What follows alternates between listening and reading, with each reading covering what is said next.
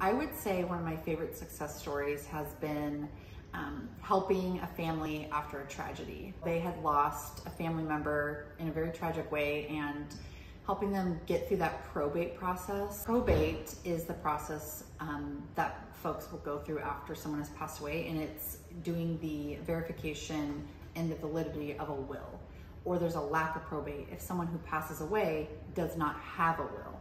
So it's going through verifying the heirs, all their payoff information, making sure that people that are going to be getting the proceeds from a sale, if there are any, are the right people. And then be able to help them net the most out of that home in the least stressful way, set their family up, because the proceeds from that house, although they were born out of something extremely sad, set the person who passed away, their children up for long-term success. And I think that was probably my most rewarding, successful transaction, just because I felt like I really was able to make a big impact, and it wasn't just, a sale.